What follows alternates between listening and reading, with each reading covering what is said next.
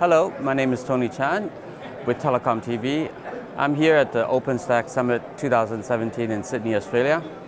With me today is David Lambert from Lumina Networks. David, thanks for joining us.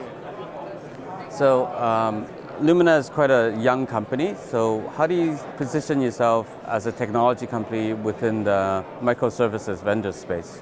I guess just like we've seen in the network virtualization space, in the cloud services or virtualization space, we still see a need for connectivity, perhaps even more so in the microservices space. And that's where I think Lumina with our SDN controller is positioned uniquely to take take the market or go after the market with an open source distribution. What are the overall benefits that Lumina is targeting with microservices, and what are the key value propositions? So we bring, I think, three benefits to the table. So we have an open source controller which stands on its own. We have application services or applications that we bring on top of the SDN controller, as well as application development services. So if someone wants to develop an application, we can assist them with that. And we also have a NetDev services team, which is key to integrate services and virtual functions and virtual networking functions in this new market of containerization. So. Okay. I understand that NetDev is quite unique to Lumina. Can you explain what it is? So NetDev stands for Network Development Services.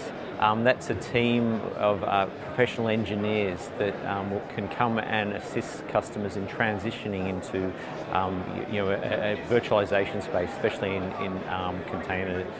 the container areas. But they also help customers transition their operations and engineering teams into this development services, so bringing CI/CD features and functionalities and processes into the customer's domain. And taking a step back, can you kind of explain the relevance of an SDN controller to this world of microservices?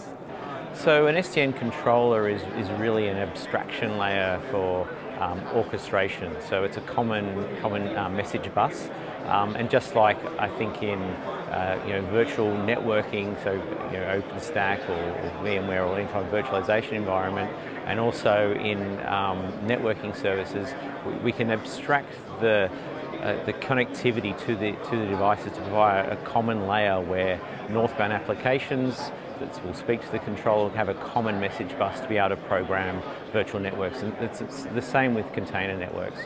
We need to program these things in a common way. So can you explain the relevance of an SDN controller in this microservices world? Just like we see in traditional compute and traditional networking, we expect to be able to orchestrate connectivity in a containerized world. Microservices still need network orchestration, so it's really an API for the network to connect services or applications in a microservices environment. Okay, great, thank you. Thank you.